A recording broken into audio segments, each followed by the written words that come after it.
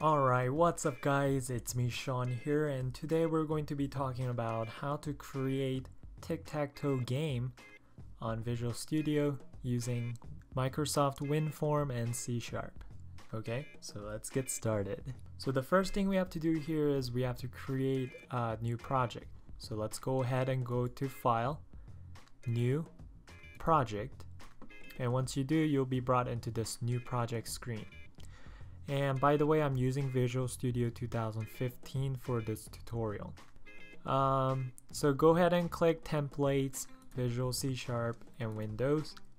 And if you do that, you'll be able to see these four projects you can build.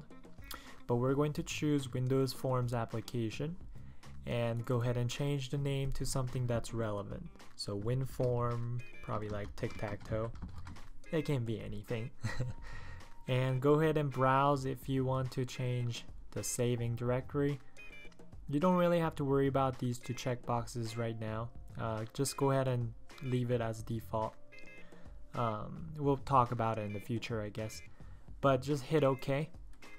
And if you do, you'll be brought into this screen here. So in the middle, there's a design view. On the left, there's a toolbox. If you don't have toolbox, you can just probably like click toolbox here and then pin to the left side. And on the right side I have Solutions Explorer or Solution Explorer and a property. So yeah, so let's go ahead and test this out. So whenever you want to run this program, all you got to do is just hit this green arrow that says start. So if you do that, you will see this window pop up here. So this is exactly mirroring what we did on the Form 1 design view. But as you can see, it will look a little bit different than what we have on the design view because Windows 10 actually applies their own interface schema. So it will look a lot different from what we see on the left side. But don't worry, we can always like hit start and like change the UI if we want to and stuff like that. So we can always fix it as we go. Don't worry about it a lot. I'm just saying it's gonna look a little bit different. Okay, so go ahead and close this out and let's get started. So the first thing I want to do here is I want to disable some features that user can do to my program, because before I even begin, I always try to check those things. For example, I don't want users to be able to click maximize button when they play my Tic Tac Toe game, and also I don't want users to be able to change this window to whatever the size they want to be in. So I'm going to probably disable it. So go ahead and click the form, and if you go into properties here, you will see a bunch of these properties you can change. So under appearance, we're going to go down and change the text first. So text is what you see on this top window bar here. So I'm going to change this into something like Tic Tac Toe by shawnkoon or something like that. Perfect. And also we're going to change this form border style. And if you change that, notice right now it says sizable, right? So what user can do is users can basically like be able to drag the window to whatever the size they want them to be in. But I don't want that to happen. So let's go ahead and hit the drop box and choose one of these fixed options. I usually go with fixed 3D because it kind of shows me like this boundaries here. I don't know, I kind of like that.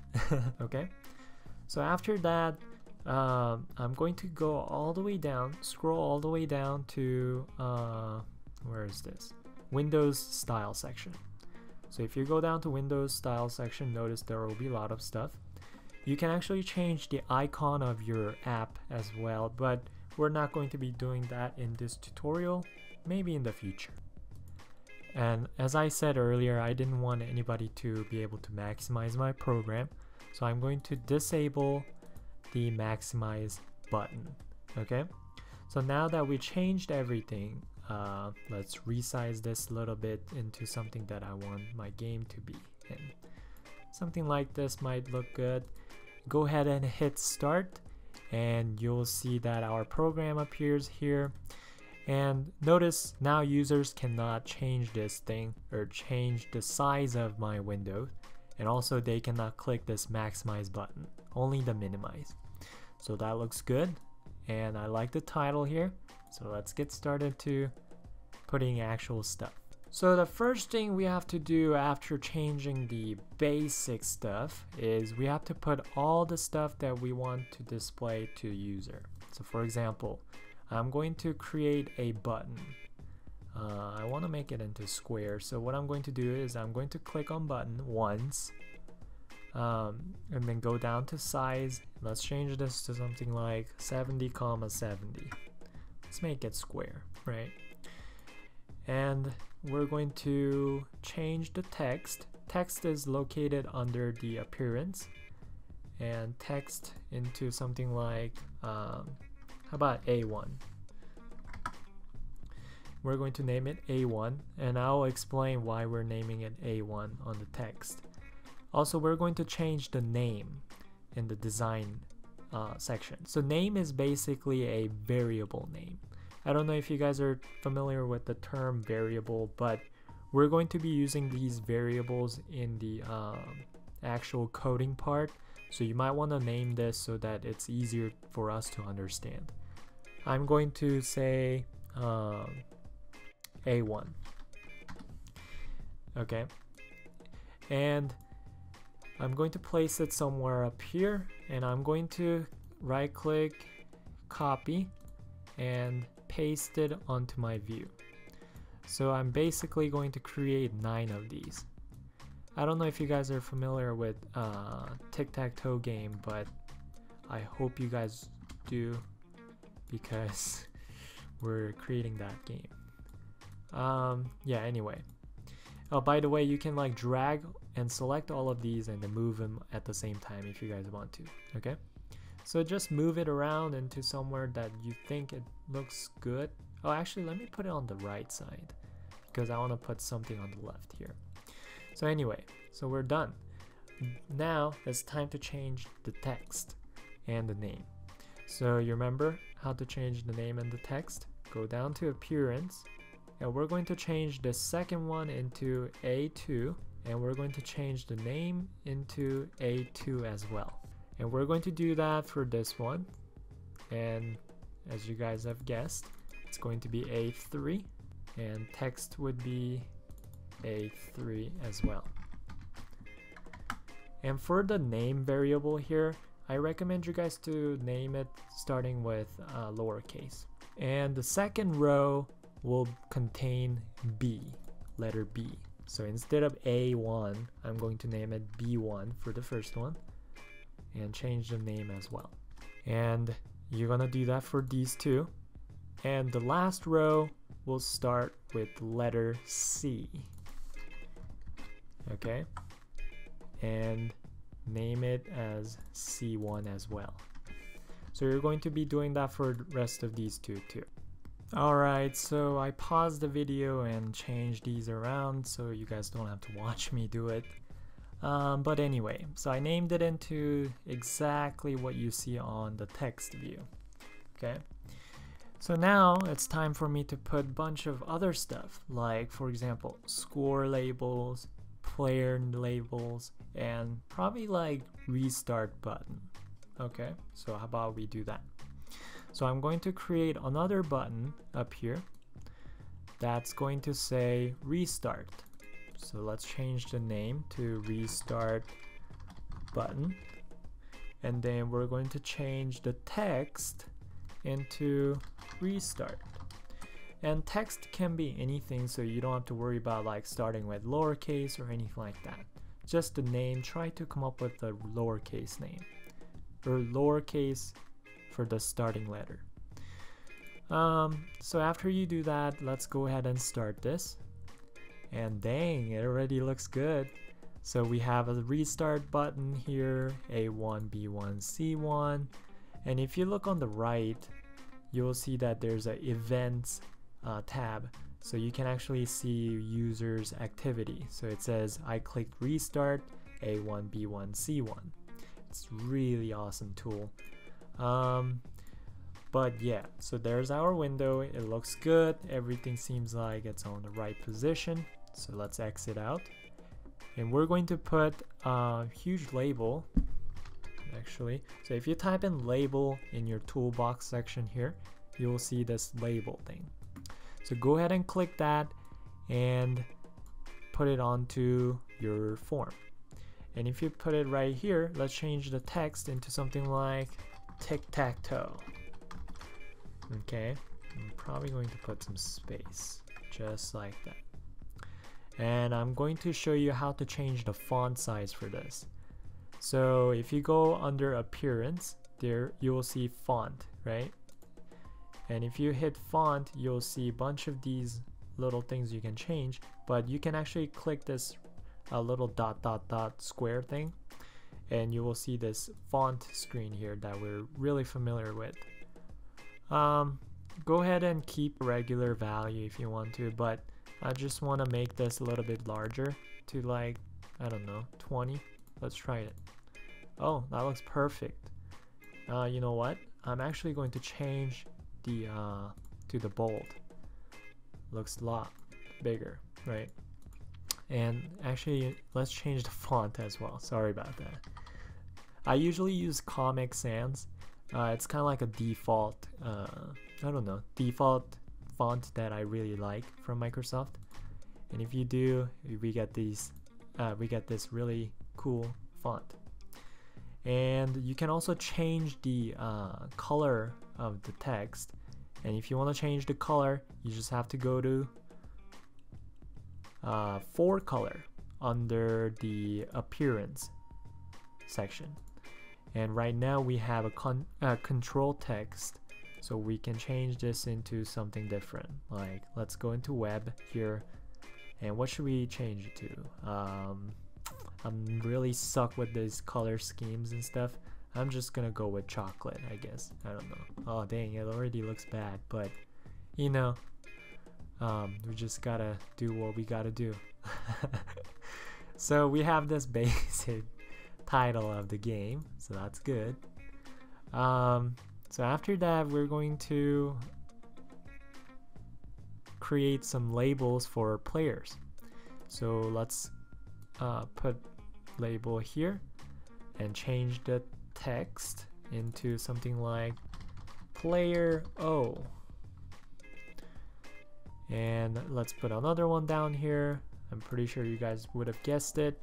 It's going to be player X. Haha. And we can name this. Obviously, we're not going to change this value, so you can name it anything, but you know, let me just put player O name or something like that. It doesn't really matter. Player O, player X name. Okay. And after that, we're going to put 2 more labels for our scores. So we have to keep track of who's winning and who's losing, right? So we're going to put score boxes on the bottom here, which is going to be label. And I want the scores to be a little bit larger, so I'm going to change the font into like, what, 14. Let's do that. That's perfect. And put it right here and right here as well.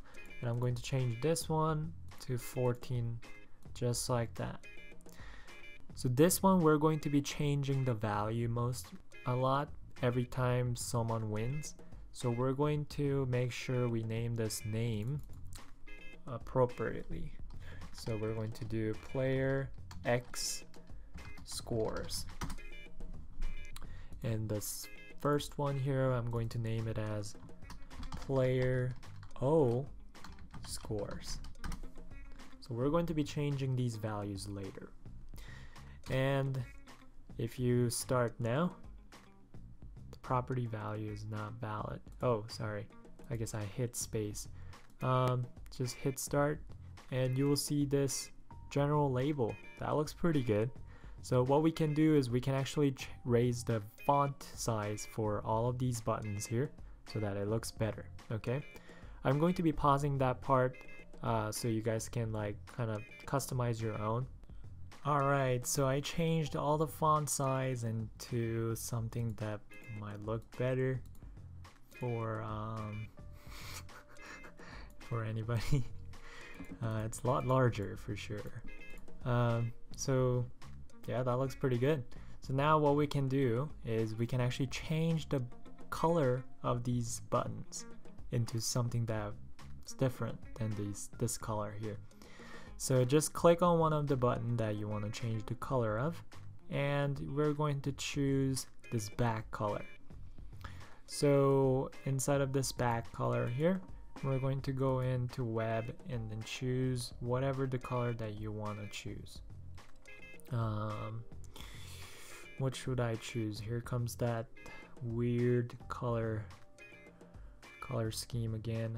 Medium sea green. I don't know what color that is. Oh, that looks pretty good. I actually like them.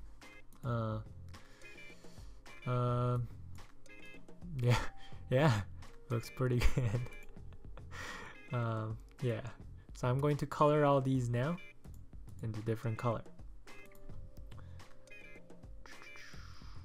What should I choose? Powder blue. Oh, that looks pretty good.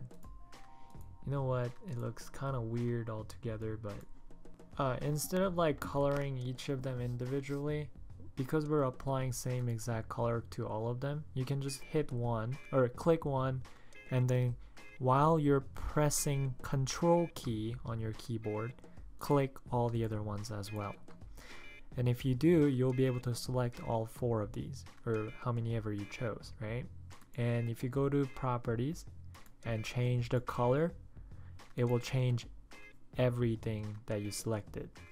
Okay, so for example, all of these 4s color into this. So you can save some time that way, I guess. Alright, so I think that looks good to me. In our next tutorial, I'm going to be going over how to add some functionality to these buttons so we can actually get started with it. Okay, so I'll see you guys in the next tutorial. Thanks.